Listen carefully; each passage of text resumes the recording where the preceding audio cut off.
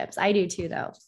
I mean so I got out of it, that you were very open and honest, and really I felt held nothing back, which. Yeah, it was really hard for me. I'm not going to lie. Like it was a very emotional, process. And Jen Schuster, who's the ghostwriter, kind of helped me through it. Cause there was a lot of times I would write and like, we'd write or talk for hours and write things. And then I'd be like, I don't want to talk about this. I don't want to bring it up again. Like I left it in the past. I want to leave it there. And she's like, Audrina, we're doing this. So I was like, okay, you're right.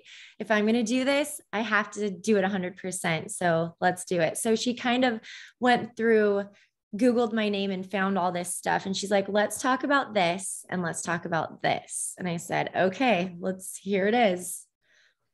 And I mean, I like all the fame talk. I mean, like, is your relationship to fame just totally different now? Like, I feel like it is, because now I'm a mom and I live in Orange County, so I'm not in LA. And I feel like everything's changed now from 15, 20 years ago. The paparazzi is not as crazy, and everything's online, like everything's on social media. We never had that. So fame for me now, when I am out with my daughter and people want to take photos, I'll still take photos, but I don't want her to be in the photos. That's why I asked. I was like, she doesn't have to say hi, because I don't want to assume that you want her on. Yeah, but it's crazy. She gets mad when she sees like a commercial or anything I'm on TV. She's like, Mommy, that's not fair. I want to be on that with you. Like she's got it in her blood. So I don't know. She like wants to be a part of it. She wants to be in the pictures and she poses and like, Kira, who are you? Well, they are making a Hills Next Generation. Oh my gosh. Yeah. With a cast of 20, I don't know how they're going to do that, because the Hills New Beginnings, we had a cast of 14 and it was really hard because there was too much going on and the episodes were an hour long, which I think they should have stuck to the 20-minute, the half-hour shows. Yeah. We'll see though. How do you feel about that? Because Jersey Shore cast came out and said, they're doing the same thing with Jersey Shore. And they came out like Snooki and all of them and just said, no, thanks. Yeah, they're not at all happy. It's kind of like a smack in the face a little bit. Just name it something different. And Brody was talking about it the other day too, because they're filming all of it in Malibu and like Calabasas. And it's like, how are you going to do that with 20 people, but still call it The Hills, but it's all different? I just feel like The Hills was such an iconic OG reality show. To try to recast it, I don't know how it's going to be, but it was like a smack in the face a little bit, like, okay, but I guess we're all boring now. So who knows? Are you upset though? Like, is Brody upset? Like, are you guys, because Jersey Shore, the people were really upset. Yeah. It's like, we're not like upset. It's just like, wow, you guys, like, you couldn't like talk to us and give us another shot because the COVID and just everything that went on really like affected the show. But it's also, we all had to step it up too. So it's like, were we willing to put in the work to do that? Like maybe these new fresh kids that have no responsibilities and don't care about their image, they're just ready to give it their all and go for it. And that's what they want, which we hold back a lot. And we know what the producers are doing before they even ask us. So we're like onto it, and it changes the way we're going to do things sometimes, where a new cast, they're not used to it. They're going to be thrown into situations and just, it'll be very fresh. Would you ever you're in Orange County, would you ever do more reality TV, or specifically, Real House? Yes. No, I feel like OC Housewives is just not my thing. I know Lydia and I know Megan and Gretchen, and I talk to them and I see them. Well, not Megan so much anymore, but Gretchen and Lydia, well, she was on Beverly Hills Housewives, but I just don't think it's a show for me. I feel like Ashley Waller would be amazing on it. Like that would be a great show for her.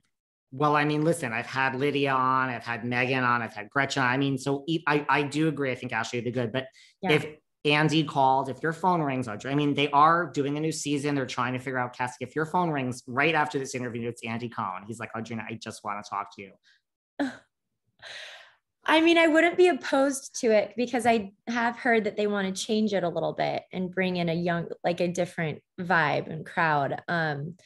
So I would be open to hearing what they have in mind or how I would fit in, you know, like where would I fit in there? Because I mean, it's me and my daughter, and my house isn't massive, and I don't have a private jet or anything. So I don't know where I would fit in. Well, this isn't Beverly Hills. That sounds like you would fit in just True. perfectly. Maybe I will. Going back to this amazing book, does your ex know? Like, does he aware that this book is coming out? Like, is there going to be a reaction? I mean, you know, I've been talking about it and I've been posting it on my social media. So, and everything in the book, you know, I'm not talking down on him, or I didn't write the book because of him. So, you know, it's like he was a big part of my life, and I did talk about my perspective and what I personally went through, and, you know, my relationship. And it's no secret, you know, our relationship was toxic. I mean, you just Google it and you see me crying on the street, and like it was on the Audrina show, like it was everywhere. So it's not like I'm coming out of the woodworks talking about it, you know.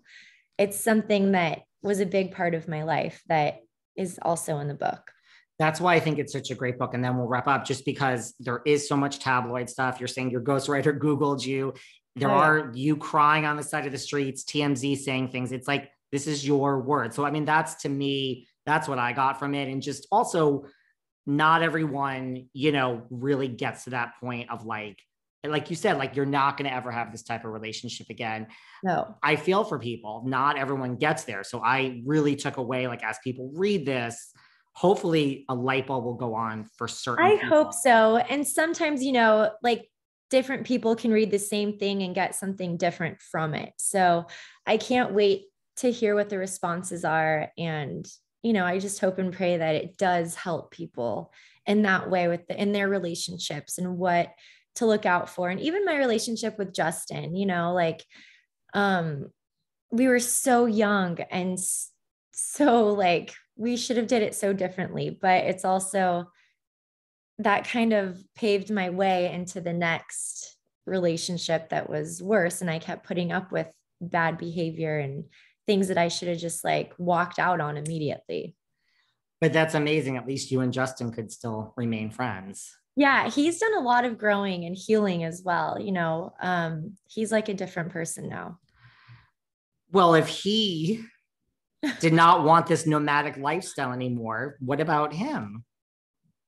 I mean, there's something about him that's so calming. And I know that if he was ready to commit, and I would give it a shot just because I'm so comfortable and I know him. But I also like, I want to start fresh. I want someone new, and I want something different. Not sometimes when you have such a past and a history with someone, those little things come up, you know, and it'd be nice to like start fresh with someone new and create new memories and just a whole new dynamic.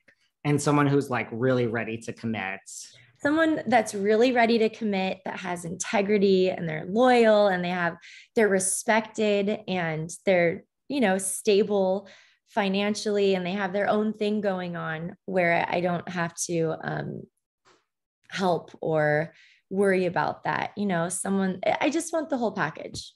Is that too much to ask for? No, it's really not too much to ask. Like, you're successful, you're gorgeous. I mean, I'm a gay man, I can say this. Like, it's, you know, before we go, well, the next time we speak, hopefully you'll be in a loving relationship, and you will be the number one, you know, you'll be on the New York Times bestselling list. Thank you. I hope so. I'm putting it out to the world. I have a feeling that that's what's going to happen. But even though, you know, you're a little whatever, but if they do ask, you know, hey, Audrina, we do want you to make an appearance on the Hills Next Generation, maybe in some capacity, would you? This is what I told Brody. I'm like, if you're in Malibu, maybe you should just surf out there. like if they're filming or something. Yeah, maybe I would as a mentor. I don't know. I would make an appearance for sure. But I honestly, I'm so interested in how they're going to make that come together with 20 people. That's so many.